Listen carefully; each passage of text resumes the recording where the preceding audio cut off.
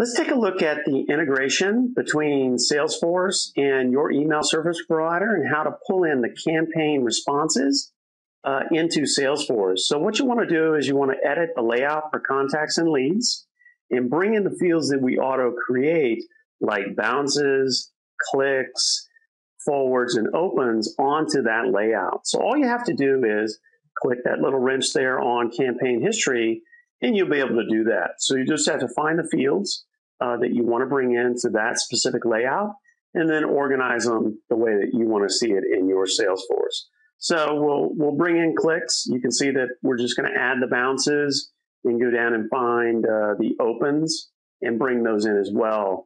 And what this will do is it'll allow you to, when you send out mass emails to all your prospects and customers, and then in SyncApps, every time you sync, it'll bring in those marketing metrics into Salesforce. You can report on them. It's very simple to do, and it's capturing your email marketing metrics in real time.